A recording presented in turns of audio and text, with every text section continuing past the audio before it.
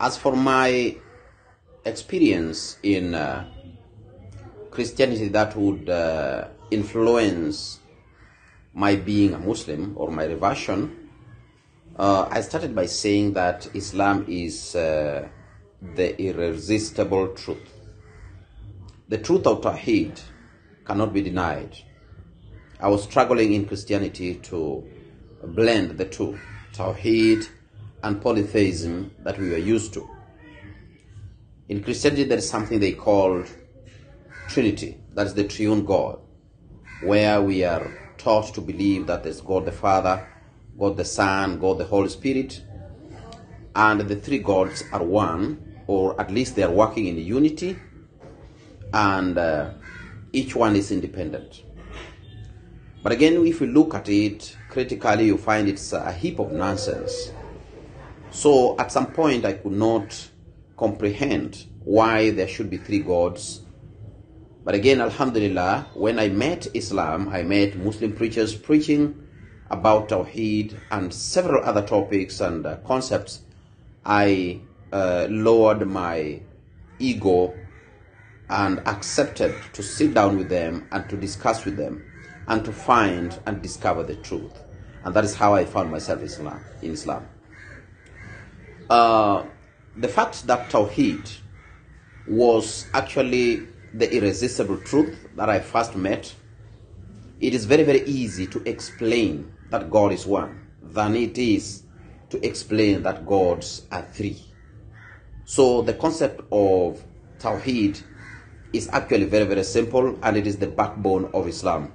And that particularly made me become a Muslim alongside several other concepts.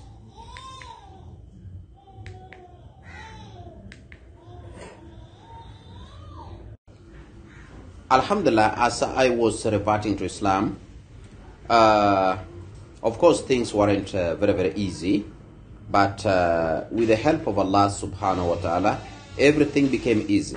I managed to gather myself to push myself through Islamic school so that I could learn the ABCs of Islam. Alhamdulillah, I managed to go through Majlis al-Ma'arif al-Islamiyya, that's a preliminary college in the coastal region of Kenya, that's in Mombasa, where I could study Islam, the basic Imam course, which happened for 2 years, after which I was qualified to at least teach, run, lecture on Islamic affairs. And then after that, I engaged myself in Dawah for the longest time possible, alhamdulillah, until I met a friend, I made a friend who managed to take me through another advanced course on Dawah, the Kaifiyat to Dawah, that is Uslub Dawah. And alhamdulillah, we managed to get a stint in Darul Mustafa University in Yemen with this brother, alhamdulillah. Thereafter, we managed to get an admission in a college in Kenya called University College, but I didn't be there for long because I had to look for another alternative, and the alternative was to find a suitable Islamic education that would help me in my future dawah. And that's how I ended up in Azhar University in Egypt, where I did my faculty of dawah, alhamdulillah, which is actually really helping right now as I do my dawah every single moment. Alhamdulillah, I must thank the Muslim community for the massive support that I got as I was going through all these experiences.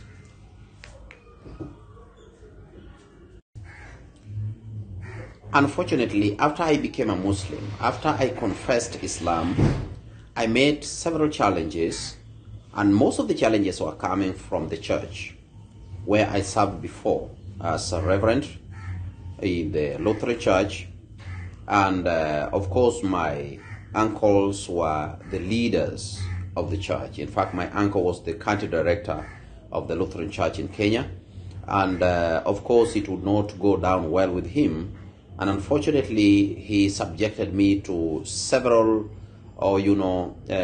despicable conditions after I became a Muslim. And Regardless of the same, I found Islam to be the best refuge for me. I didn't care what I was going through. Alhamdulillah, I held strong to Islam, to my new faith, and Alhamdulillah, it was the best that one could have at that particular moment. And up to now, Islam is still appealing. It's the only religion that I know. It's the best of the best. Unfortunately to him, he failed completely. He thought he would lure me back to Christianity, to church, by so subjecting me to horrible conditions, arrests by the police, jail, being subjected to jail without even trial and all that. But Alhamdulillah, I managed to overcome all that, and I maintained my Islam. Eventually, they kept quiet. They never bothered with me again. They left me to go my own way. They left me to practice whatever religion I was practicing. And right now, as we speak, they are my ardent supporters. Right now, as we speak, they are my ardent supporters because they have seen what Islam is. I did not respond wrongly to them. I never responded with, abuses or hate or despise, but I responded with kind heart, with humility that Islam taught me.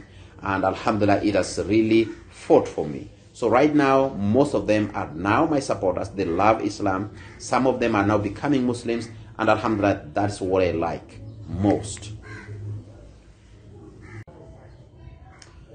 Assalamu alaikum wa rahmatullahi wa barakatuh. Alhamdulillahi rabbil alameen. Wa sallallahu wa sallama wa baraka ala man la nabiyya ba'da. Rabbi shrah li sadri wa yassir li amri wa hlul uqdatan min lisani yafqahu qawli. سبحانك لا علم لنا إلا ما علمتنا إنك أنت العليم الحكيم وبعد. To my brothers and sisters, Alhamdulillah, it's another beautiful time that we may want to share a word or two. I would want to talk to you about my reversion, as been requested by a number of people who may want to know how I reverted to Islam. This is a beautiful moment when we can, share that. I reverted to Islam in the year 2005 at an age of 27. I reverted to Islam when I was 27 years of age, Alhamdulillah. And right now I am 41. So you can just imagine how long I have stayed in Islam, Alhamdulillah. And a number of reasons, occasioned me to become a Muslim. A number of reasons. But one of the principal reasons is that Islam is irresistibly correct.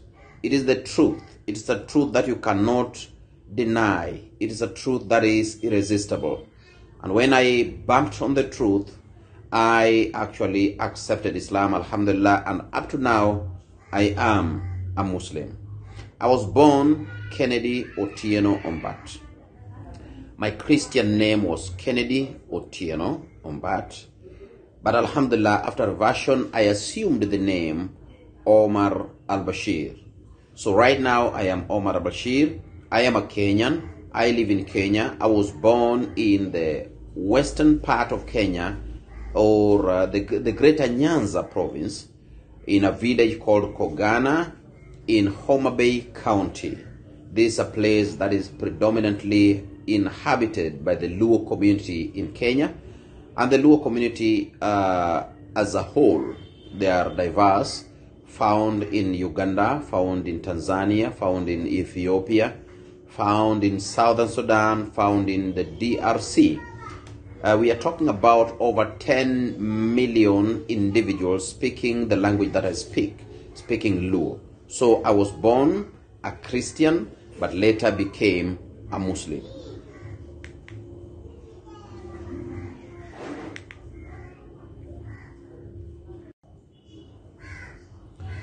Another notable achievement that I have seen, particularly as a Dai in my village or in my Dawa activities, is that alongside a few friends, a few notables, we managed to translate the Quran, the Noble Quran, into Luo language, into our language, the language we understand better, the language that our people speak.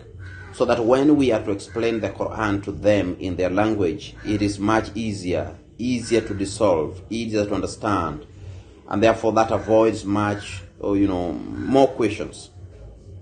We managed to do this. It was launched officially in the year 2016 in my hometown, that is Kidu Bay, and alhamdulillah, it was attended by many people who came for the launching, our scholars, our academicians, our dais, and every other person. We were there, alhamdulillah. It was launched officially, and we distributed over 50,000 copies. 50,000 copies were distributed for free. We distribute those books for free even today, so that our people can understand, they can read and understand, so that they do not have any other excuse that they do not understand the message of Islam. And we continue doing that. Not only that, we have also managed to translate several books. Kitabu Tawheed. We have translated Kitabu Salah. We have translated Adinul Haq. Okay, that was originally done by Dr. Bilal Phillips, and I translated that into Luo language, and several other pamphlets that are handheld, brochures, Islamic brochures, which actually help our people to understand one or two things in Islam. So this one, alongside several other things, have been a milestone in my dawah work in Nyanza province, alhamdulillah. Still on media, the mainstream media, I also have programs on radio. In Nairobi, there is a radio station called Ikra FM. This is a premier Islamic radio channel in Nairobi. So I also run a weekly a weekly live radio program called Ramein Mario, yani the torch, okay? The torch, a spotlight for the truth. So I run this program. It's a live program. I have to be in Nairobi every single weekend so that these programs can, take place. I have to do this coming from my village in Nyanza, over 400 kilometers, just to come and record these programs and be in my TV show. So all these need a lot of support, but as I said from the beginning, with or without support, dawah must continue. That's what I know. So anybody who may be willing to extend his support to us so that we can do these programs, with ease, are most welcome, inshallah. Apart from that radio station in Nairobi, there's another radio station in Kisumu. It's called Peace FM. Peace FM, I also have another program that is running every single week. It is called The Goodness of Islam. Okay, Mahasin al-Islam. Mahasin al-Islam. This is a program that I'm running there. It's a lecture program, 40 or 50 minutes of a lecture that is running in Peace FM every single week, and with several slots of repeats along the way. So these are some of the milestones that I have seen in my dawah programs in Kenya and Nyanza in particular. Yes, my brothers and sisters, dawah has been actually enjoyable. There's nothing as good as something you do with passion. You like what you do. And alhamdulillah, crisscrossing the country, crisscrossing my home area, doing dawah here and there is actually fulfilling. And I feel good doing it, with or without support. Dawah is my lifeline. It is in my veins. Some of the achievements, as I continue to enumerate, some of the achievements are, I have been offered several chances in our local television stations where we do dawah to the Luo people. Notably is Lolwe Television Network, where we do dawah in Luo language. I go speak to people in Luo language.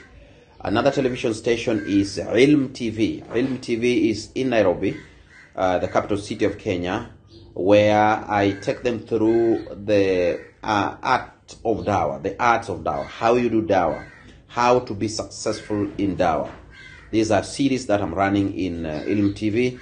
And then there is another television station called Horizon Television. This is the most premier television station in Kenya, an Islamic channel, and which is widely known, widely watched.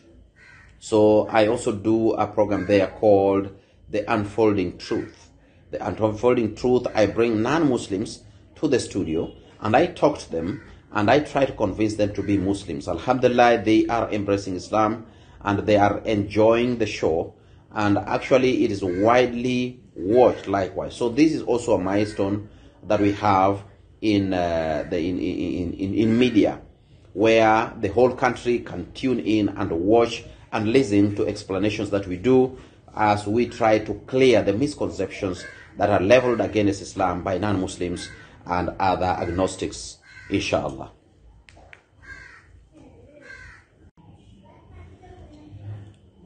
And alhamdulillah, right now I am fully involved in dawah in my mantiqa Nyanza, because Allah subhanahu wa ta'ala says, وَمَا أَرْسَلْنَا مِن رَسُولٍ إِلَّا بِلِسَانِ قَوْمِهِ لِيُبَيِّنَ لَهُمْ فَيُضِلُّ اللَّهُ مَن يَشَاءُ وَيَهْدِي مَن يَشَاءُ وَهُوَ الْعَزِيزُ الْحَكِيمُ. Allah subhanahu wa ta'ala sends a messenger, a warner, a prophet, a caller to Islam, to his own people, speaking with his own people their own language, so that he may make it much easier for them to understand and comprehend, so that the people can come to Islam. That is what I have retreated to do, and that's why I left Mombasa, I left Nairobi, and I'm now, based in Nyanza, my home area, my village where I do dawah, and alhamdulillah, the result has been amazing and actually overwhelming. Notably, just to say a few, is that when we started our dawah, there was no activity in Nyanza. But alhamdulillah, after we started dawah in Nyanza, in my own language, I managed, with the help of a few, like-minded brothers, we managed to convert 5 churches, which converted into masajid.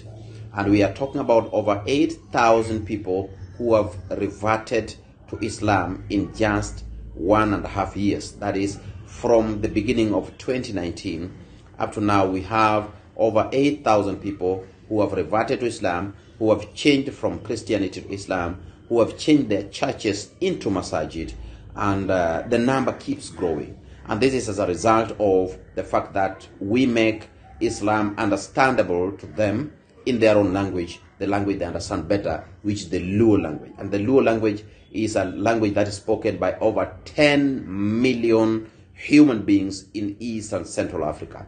So this is one of the achievements that I can note to my listeners, that we managed to convert as many people as we could by the help of Allah, and the fight still continues. We still need as many as possible. Dawah is not stopping. We are continuing with the dawah every single day, inshallah, until dust fill our mouths.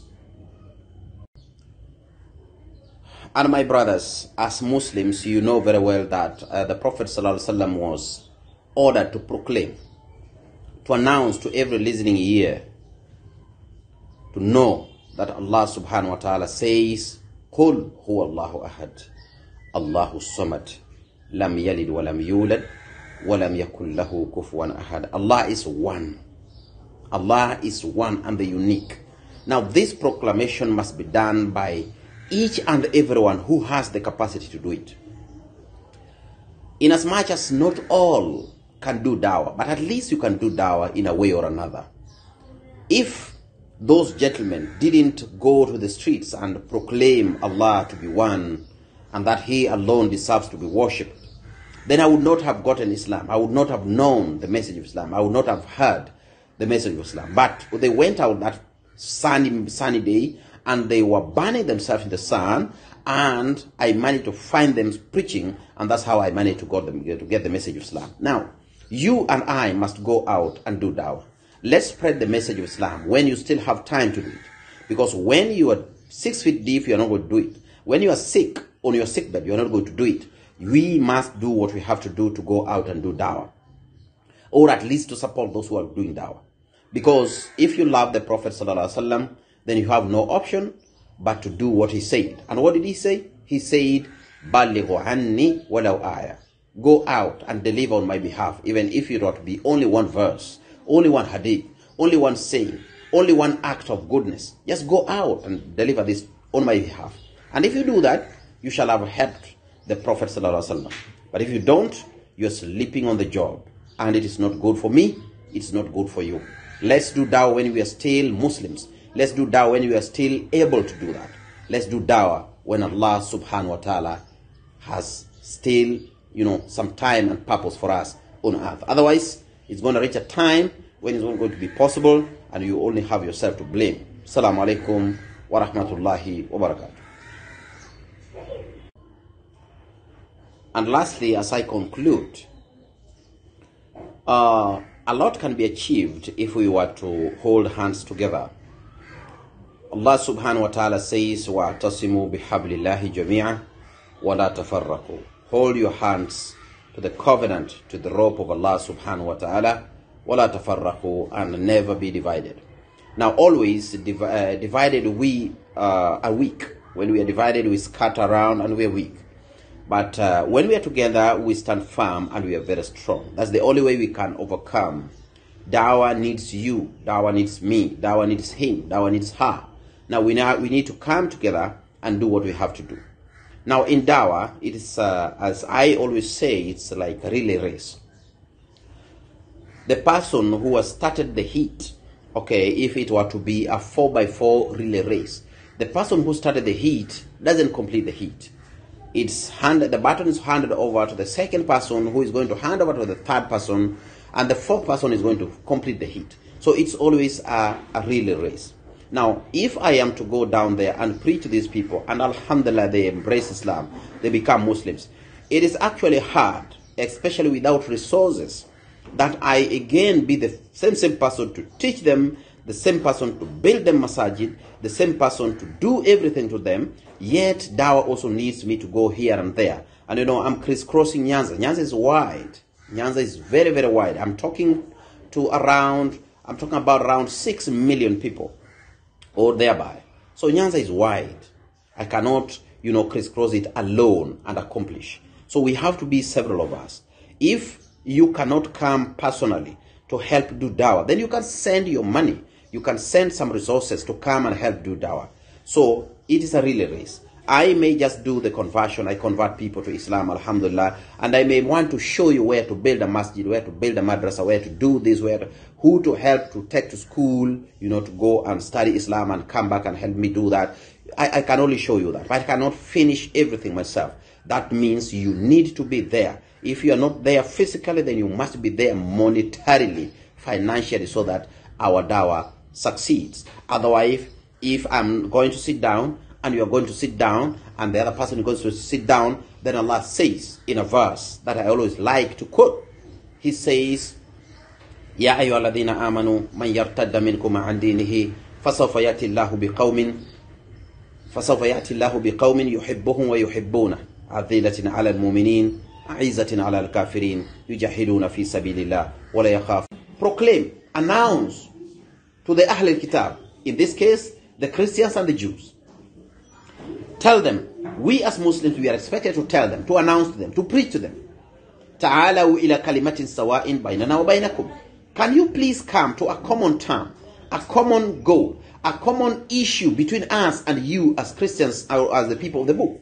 What is this common term? Allah na'budu illa Allah. That we should not worship any other thing except Allah subhanahu wa ta'ala. I know you may be having several other names to call him. You may call him God. You may call him the Almighty God. You may call him Ruth Nyasai. You may call him Mwenyezi Mungu. You may call him Elohim. You may call him Yahweh. You may call him whatever you call him. But we are referring to one irresistible power, the only power behind creation. That is God Almighty. Call him whatever you want to call him.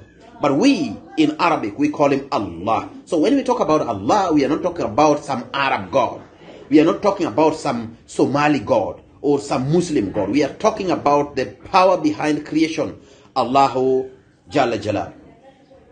Now, the Prophet ﷺ is told to tell the Ahl al-Kitab, تعالوا إلى كلمة سواء بيننا وبينكم. Come to a common term between us and you. And the common term is Allah na'budu illa Allah. That we should not worship any other thing except Allah subhanahu wa ta'ala. ولا نتخذ بعضنا بعضا أربابا من دون الله. And we should not actually pick for ourselves, arbab. These are the demigods. Okay? Do not pick some angel to be your God, like my fellow Christian brothers picking Gabriel or the Holy Ghost. They call him the Holy Ghost, the Holy Spirit, to be a God, or a God in the three sets of gods. This is wrong. You should not pick Omeri, as my people used to do. The Luo people, they used to pick Omeri as snake to be a God. You should not pick some sort of a statue to be a God. You should not pick, a fellow being, that is Jesus, or even the mother of Jesus, as the Catholics do, and other denominations. They also do. They pick the mother of Jesus to be a God, which is wrong. We should not pick some, carving, okay, some stone carving or tree carving and making a shape to be God. No, that's wrong. We should only worship one and the only true God. And we should not ascribe partners to him. So anybody who is ascribing partners to God is actually doing a crime. You are getting yourself into a felony, and that felony is against your master, God himself, which is not good. Now, we are angel to be your God, like my fellow Christian brothers picking Gabriel or the Holy Ghost. They call him the Holy Ghost, the Holy Spirit, to be a God, or a God in the three sets of gods. This is wrong. You should not pick Omeri, as my people used to do. The Luo people, they used to pick Omeri as snake to be a God. You should not pick some sort of a statue to be a God. You should not pick, a fellow being, that is Jesus, or even the mother of Jesus, as the Catholics do, and other denominations. They also do. They pick the mother of Jesus to be a God, which is wrong. We should not pick some, carving, okay, some stone carving or tree carving and making a shape to be God. No, that's wrong. We should only worship one and the only true God. And we should not ascribe partners to him. So anybody who is ascribing partners to God is actually doing a crime. You are getting yourself into a felony, and that felony is against your master, God himself, which is not good. Now, we as Muslims, we are expected to preach to you. تعالوا إلى كلمة سواء بيننا وبينكم ألا نعبد إلا الله. That we should not worship any other thing except Allah. ولا يتخذ بعضنا بعضا أربابا من دون الله. And neither of you, not a single person, should pick anything other than God himself. فإن تولوا, and we are advised as Muslims, فإن تولوا, if you refuse, if you repudiate, then فقولوا اشهدوا بأننا مسلمين. We are only to tell you that we are Muslims. We are submitting to God. We are submissive to his laws and power. We are only trying to do our best as Muslims to be good people as Muslims. And you know what? Our Prophet ﷺ can only tell you what he's told, because he just doesn't speak because he has to speak, but he speaks because there is something to speak about. And that's why Allah subhanahu wa ta'ala says, وَالنَّجْمِ إِذَا هَوَى مَا ضَلَّ صَاحِبُكُمْ وَمَا غَوَى وَمَا يَنْطِقُ عَنِ الْهَوَى إِنْ هُوَ إِلَّا وَحْيٌ يُوحَى عَلَّمَهُ شَدِيدُ الْقُوَى.